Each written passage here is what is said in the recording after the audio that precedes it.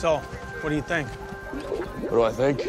I think go screw yourself. That's what I think. You gotta calm down. Calm down. I am wearing sunglasses at night. You know who does that? No talent douchebags. I hate them.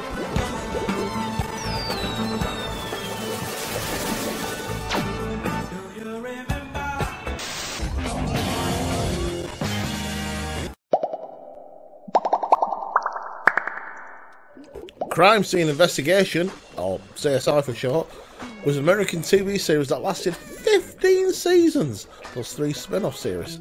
The series starred William Petersen in the lead, and by the time he left in Series 9, he got taken up by Laurence Fishburne, and then finally by, everybody knows his name, Ted Danson. The wheelchair brake attachment has been loosened. Well, maybe it broke on impact. Impact was from the left side, but the bolts were loosened on both sides. CSI was well known for having famous guest stars every week, including such stars as Justin Bieber, Chris Pine, and the Queen of Burlesque herself, Dita Von Teese, which is quite a coincidence, really, because today's guest is also a burlesque performer hailing from Scotland, and she's here today to help me talk me through CSI, since I've not watched it yet. That's right, she's a chief, she's a queen, but above everything, she's the most tip-top, Lady V. So, hello, Lady V. Hello, Dave. How are you doing? Hello, and I love your headwear. Thank you. So, CSI, like I said to the viewers, I have never watched it before. I've always worked nights. It's just one of those things that I'll come back to that, and never did. But I believe it's good. So, you being a fan, tell me all about it. Why do you like CSI? So, CSI was the first sort of big syndicated show that I got into. I was about 16 at the time when it first came out. It ran from October 2020, finished in September 2015. There was 16 seasons all in, 15 kind of full 20-ish episode seasons, and then season 16 was like 2 1.5-hour specials, so like a mini movie. And it was about forensics, and I was getting ready to go to uni to study zoology. And what I really liked was the lead guy in the first, I think, 8 seasons was an entomologist.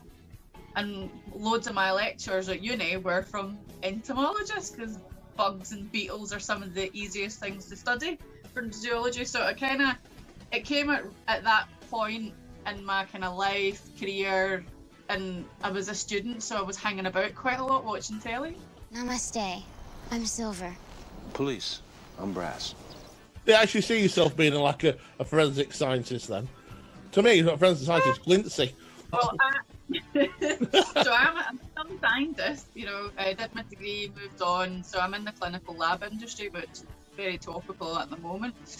But I do have mates that went on to go and do forensics and stuff after studying zoology, so it's all kind of like full circle. And I think the show certainly did inspire at least one of the people that I know to go and become a forensic criminologist. After these messages, we'll be right back.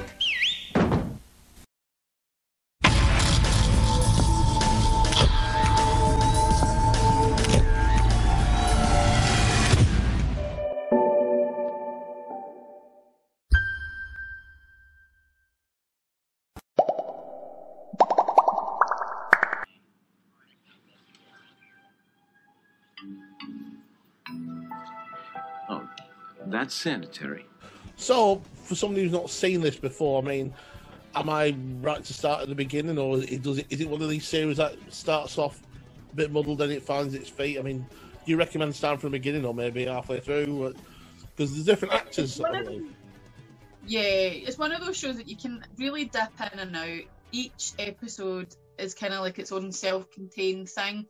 They didn't really focus a lot on the backstory of the characters to begin with, so there's no continuing plot lines until you get into maybe about series 3, series 4 onwards.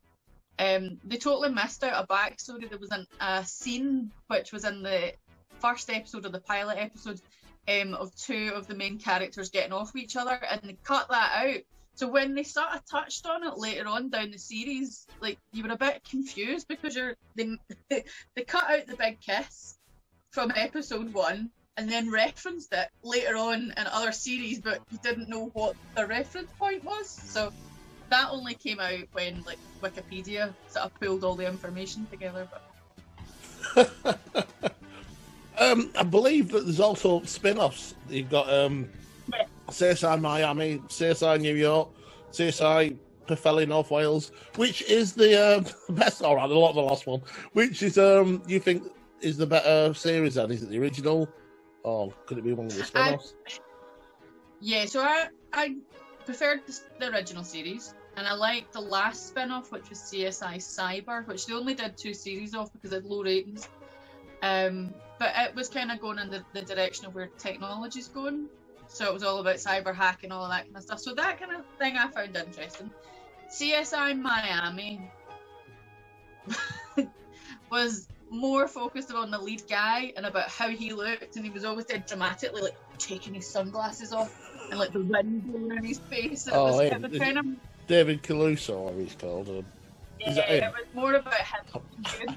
That put me off when I started coming around what's his CSI and I saw him. I went, no, I don't know why. I'm not a fan of him. And like I said in the clip I saw, glasses off. Well, I guess we've found our man. Because it's I can't remember the guy's name, but he was in Forrest Gump. He played one of the vets that ended up in a wheelchair. So Gary Sinise is the guy who was in Forrest Gump, the guy in the wheelchair. Lieutenant Dan. Yeah, Lieutenant Dan. Yeah, so he's in CSI NY, and I think if the lead character's like a proper, actor and gets right into the role, and the role's not about them, the role's about the character they're playing, it's a much more enjoyable series, whereas CSI Miami was more about the actor David just looking fabulous, or trying to look fabulous. I did Tia Putty Tat. The show is known for its cameos, right? So there's like 140 famous people have done cameos in it. They're generally all the murderer. So right. It's kind of like, if you watch the starting credits, you know who's going to be the murderer for that episode, but it doesn't really spoil it. I always found that with Murder She Wrote, when he's a killer. Yeah. He's the biggest name. Oh, what a surprise! So I had a bit of the Murder She Wrote about it. Kurt Russell and John Malkovich were considered to be the replacements for the Gil Grissom character, and it was ultimately Laurence Fishburne that got chosen. Well, it's filmed in Las Vegas. It was filmed in LA, like everything, most other things. So like all the kind of B-roll shoots. So it actually generally is filmed in Vegas. It started off, I think, they always do it like, I forget where, in Canada or something, but it did literally move to Vegas, and that's where, because they do sort of, even though it might be set in New York, they'll do it in Chicago or something. In this case, it is Las Vegas, so I tried to throw you out there, and I think we got a bit mixed up, but yeah. It's our accents. I mean, you and your Wigan accent, and me and my... You and your London accent, Dave, you know? A little bit, I'm like, that. Yeah. I don't know where that came from. Hello, children. It's 6:45, and time once again for Magic Roundabout.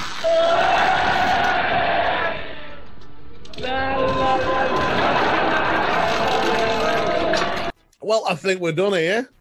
So all I can say is, so CSI, you recommend it? Yeah, I do. If you're into music, there's loads of music through it. So all of the theme tunes are by The Who. And what's his name? Roger Daltrey was actually in a 7-episode sort of story in it. Clearly, he was a murderer. Cameo. But yeah.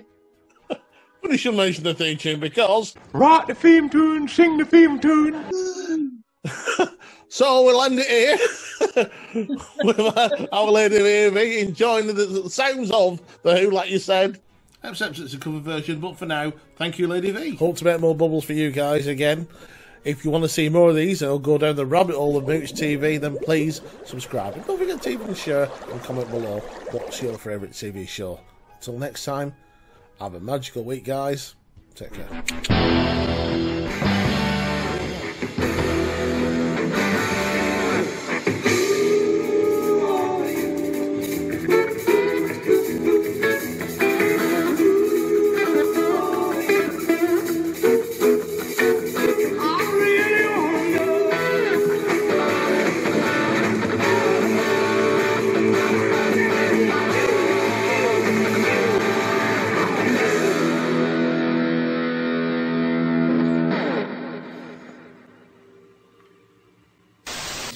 What's happened here then? It looks like they've been murdered. Murdered? Aye, murdered. So where's Inspector McMunkfish? He's dead. Dead? I hear someone's been murdered. Aye. Murdered, aye. Murdered. Oh, murdered. Murdered. Aye.